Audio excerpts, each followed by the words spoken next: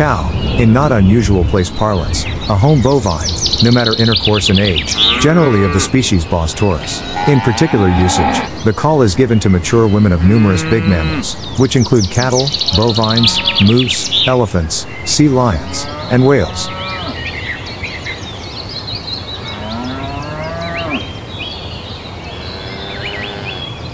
Domesticated cattle are one of the most common domesticated animals in the world, and English has several words to describe these animals at various ages. A calf is called a calf.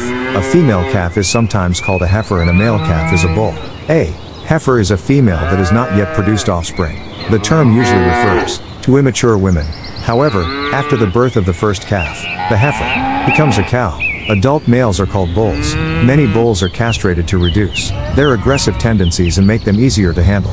Young castrated males raised primarily for cattle grazing are called steers or bulls, and adult castrated males usually used for recruiting purposes are called bulls. A group of cows, or cows, an old term for multiple cows, forms a herd. Since there is no gender-neutral singular form in English, cow is used for both women and all domestic cattle.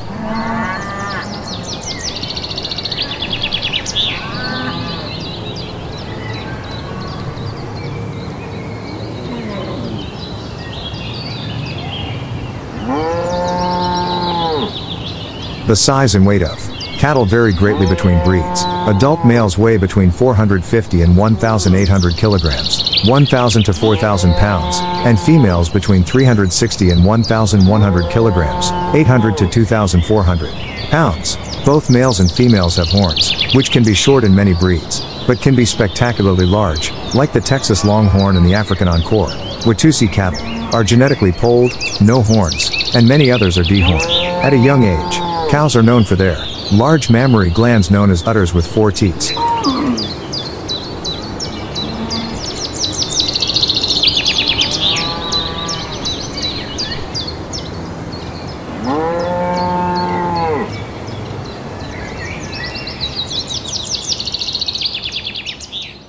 Cows are nicely tailored for grazing, feeding on grass, with a huge mouth and specialized tooth for consuming hard vegetation.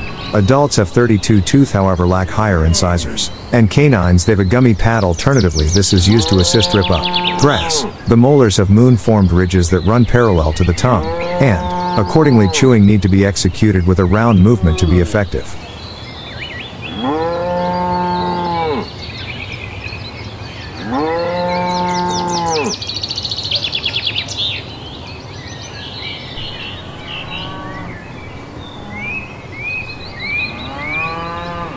The maximum specialized addition that cows and different ruminants have is their big 4-chambered belly, which acts as a fermentation vat. Inside the rumen, the most important chamber of the belly, microorganism and different microorganisms digest hard plant fibers, cellulose, to useful resource. On this process, cows regurgitate and re-bite meals a couple of instances earlier than it passes directly to the relaxation of the digestive machine through the alternative belly chambers. This process, called chewing the cud, enables the digesta, the cloth, being digested, and soak up nutrients by taking time to re-bite their meals. Later, cows keep away from the wanna bite nicely once they eat.